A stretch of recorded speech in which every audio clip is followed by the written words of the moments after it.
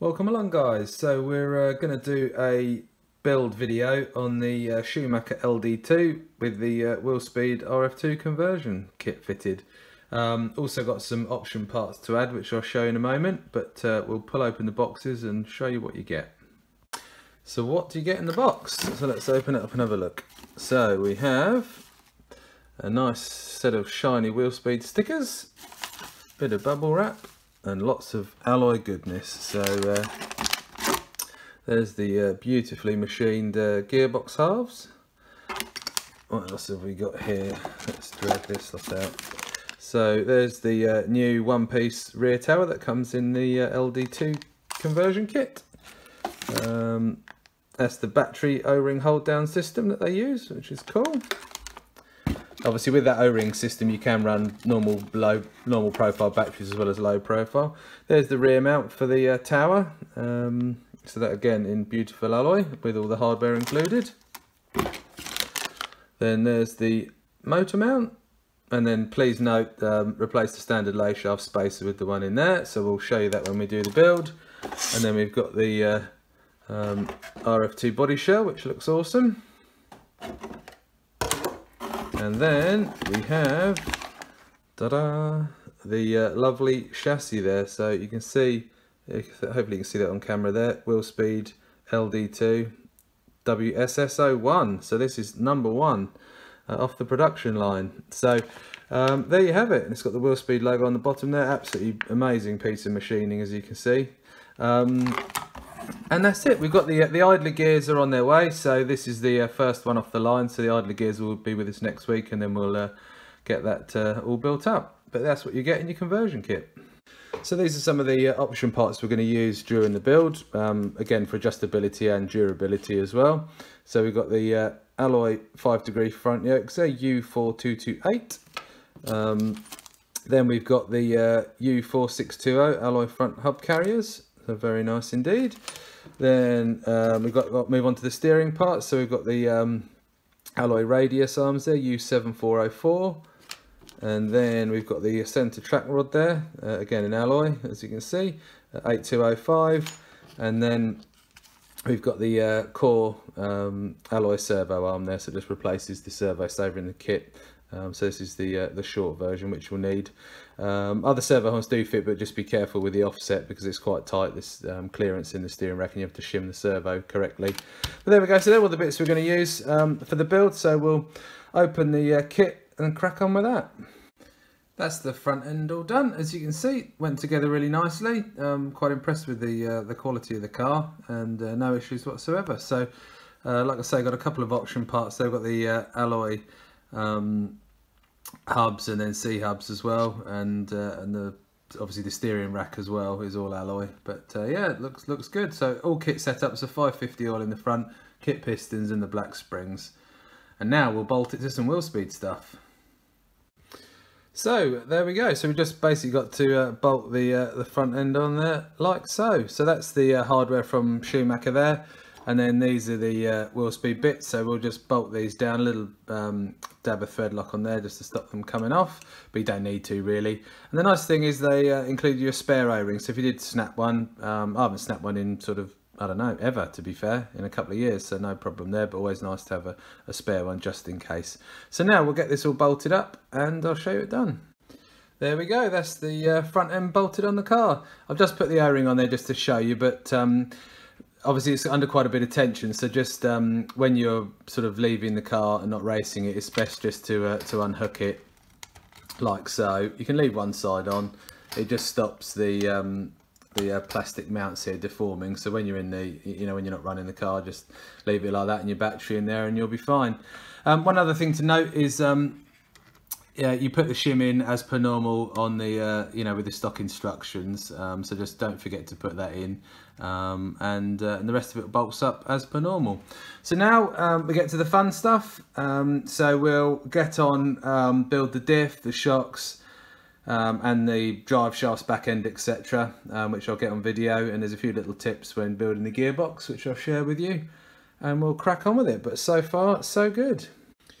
While we've got the Willspeed box open, I'm going to build up the rear tower, which I'll show you in just a moment. So there's the rear tower built up. The hardware here, so those four basically bolt the rear shock tower to the gearbox. So one in there, and then two down in from the top. And then there for your shock mounts and there for your ball stud mounts, okay? But yeah, lovely piece of kit, as you can see. Nice thick carbon, and the recess goes on the back there. So so there we have it. So we'll crack on with the gearbox now. So just unpackaged the gearbox here just to show you guys, and before we crack on with building the gear diff up, etc. So all the hardware here comes in with a Willspeed kit. So these M3x6s bolt the gearbox to the chassis there, so they're all included. And you get 3 button head bolts for the gearbox to seal the halves together, and then the countersunk bolts I talked about, which are fitted here, they come in with the Willspeed kit as well. Okay, so just to clarify that point there as well. There's 3 sizes here, so the shortest button head goes here. The long one goes up the top there, and then the medium size one goes in the middle there, okay? So we'll crack on with the gearbox build now, and then update you once it's finished. So now we're going to get on with fitting the motor mount to the gearbox, get the diff built up. We're just missing an O-ring from that, so just got to wait for that to arrive, and then we can obviously get the gearbox put together. But in the meantime, we'll get the motor mount fitted up, show you that. Obviously all the hardware's in there, as you can see, and then we'll get the lay shaft in, slipper clutch, etc., and then I'll show you a little tip when we do it. So we've opened up the motor mount bag and got the pieces laid out here. So here's your motor mount. Please note that this is the stock lay shaft spacer, and this is the one that comes in the Willspeed kit, so you have to run this one. It's slightly taller, and obviously you can see the colour difference there as well, so you don't mix that up. So we won't be needing that bit, so that can, off it goes. And then these cap head screws there for your mounting your motor, so they go in there and there. And then you've got your 3 button head which go in there, and then this one is your lower motor mount one there. And just a tip, it's worth thread locking that one. The rest of the gearbox is fine, but it's worth doing that one, as it can come loose now and again, so worth keeping a check on that one when you're running the car. Okay, so we'll get that all bolted up now and show it with the lay shaft fitted. So we've got the bearings pressed in the gearbox cases, and you can see there using the kit shim that comes with the LD2, so obviously refer to that in your manual, plus the bearing. We've got the bearing pressed in there. Just a little tip, when you're pushing the bearing in, if it's a little bit tight, just use your wheel nut driver just to sort of push the bearing around the edge and get it seated properly. And then we've got the Willspeed lay shaft spacer, which we're just going to slide on and then pop the slipper assembly on.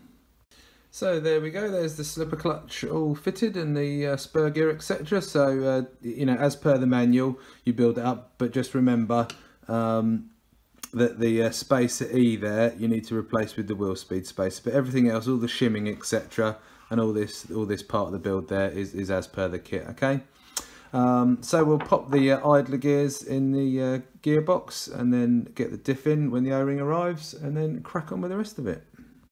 So there's the rear wing mounts on the shock tower. Just one quick tip, which hopefully you can see here. I've just trimmed that off with a hobby knife, just so that the wing mount sits nice and flush there, because it just slightly touches that button head screw.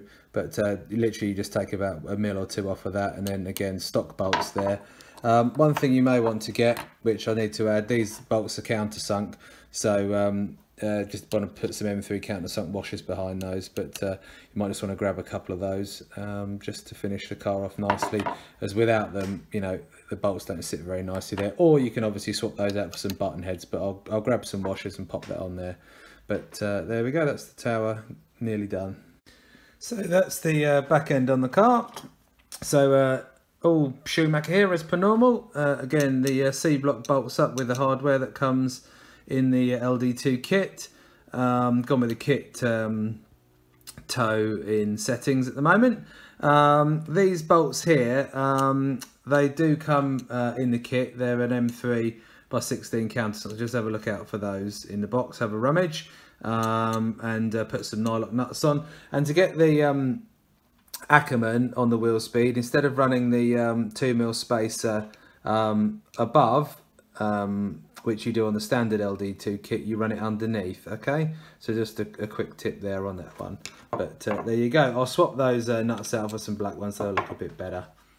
But there you have it. So there's the back end done, and then we're going to move on to the rear shock tower now. So when you come to this part of the build to finish off the shock tower, I just wanted to share this with you, as it's not sort of clear. So in the Schumacher kit, you get this T5760 rear shock optional parts. Inside this packet is the ball stud, this conical spacer, and then just in the kit there's a couple of these spare nuts. So you'll need to use these on the rear shock tower here. So I'll just show you that. So that's basically what you're aiming for. So the nylock nut sits in the recess in the tower, and there's the spacer there. Okay, if you don't use that spacer and use the kit mounting one, the shock's at a bit of an odd angle. Okay, so just use that and you'll be fine. And I found a couple of countersunk washers as well, just to finish that off in silver, which looks pretty cool. They don't come in the kit, by the way, the washers, so just grab some of those from your local hobby shop or online. Just going to finish off the rear shock tower, so we're going to put these long ball studs into the rear shock tower mount. So these are your rear camber link ones. So you get some nylocks in with the kit, so just pop them through and then bolt them up, but just remember to use these long ones so you get good thread engagement on the nut. And there we have it. So that's the rear shock tower all finished up. So we've got the ball studs in there, as you can see, and there we have it. So we'll pop that to one side and then bolt that up to the gearbox in a bit. So we're just going to fit the idler gears up. So these are all CNC machined idler gears, so the gearbox runs really smooth and obviously really high precision with no sort of tight spots in, etc. So we'll press the bearings into the gears and then get them fitted in the gearbox. That's the gearbox all finished up. So yeah, up to you if you want to run some, grease on the diff. Obviously these are nylon, so they're kind of self-lubricating, but it's up to you if you want to run some grease in it. I personally do, so you can either use some of the red lithium grease that comes in the LD2 kit or some of the black associated style grease, but up to you on that one. Don't go mad on it, but just a thin coating on the gears will just keep it smooth and running nice. So personally speaking, I will do that. So I'll just chuck some grease on that, but I just wanted to show you it all sort of new and dry built. So we'll pop a bit of grease in there, pop the gear case back together and get it mounted in the car. So that's the gearbox bolted in. So what I like to do is just, as you can see, the screws aren't snug down yet, but I like to get them, all of these ones in first, and then get the thread started. And then on this motor mount one, we'll just pop a little bit of thread lock on there, and then we'll just nip them all up, obviously working in diagonals where you can, so the gearbox sits nicely on the chassis. Then we'll flip it over and pop the shock tower on. So off camera, did the turnbuckles there. I've just wound them on, sort of halfway on the thread there, just to get them started. Obviously we'll do the camber once the car's built up. So yeah, you get the hardware. So these are M3x10s. So you have two that go in the top of the tower and then two in the sides. What I like to do personally is put the top two in, it pulls the tower down, and then do the two side ones. One other tip worth noting is that you can see that you can't quite get a direct line on to do these two particular ones up. So having a ball-ended driver certainly helps for this part. Obviously you can quickly whip the tower off if you haven't got one of these ball-ended drivers, but it might be worth getting one for your toolbox, just to for diff maintenance, etc. So there we go, we've got that snug down, and then we'll just jump onto this one. There we go. So we'll snug those down, and then we'll do the side ones there. Right, the rear tower's on, as you can see. Turnbuckles all sorted, so they're all in line and roughly about right. Obviously, need to get it set up when the ride height's done and the shocks are on. Off camera, I've built up the shocks, so they simply just pop on, and then we're about done. So that concludes the build on the Willspeed LD2 conversion.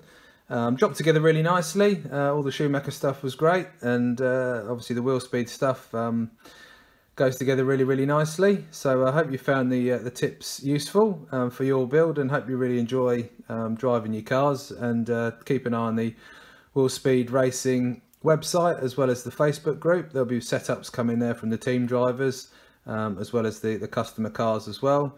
And for those over in the across the pond in the US, Willspeed USA will be again supporting the car and having the kits and spares, etc. I'm sure they're on the water now, coming over there. Anyway, hope you've enjoyed the video, and I'll catch you trackside. Cheers.